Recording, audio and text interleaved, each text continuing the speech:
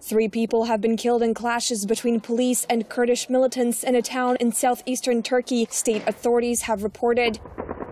Violence erupted last month when the outlawed PKK ramped up attacks on security forces, and Ankara launched reciprocal airstrikes against the militants in Turkey and northern Iraq. The PKK rebels are designated a terrorist group by Ankara, the US, and EU. The organization launched its insurgency in 1984, and since then, more than 40,000 people have been killed in fighting.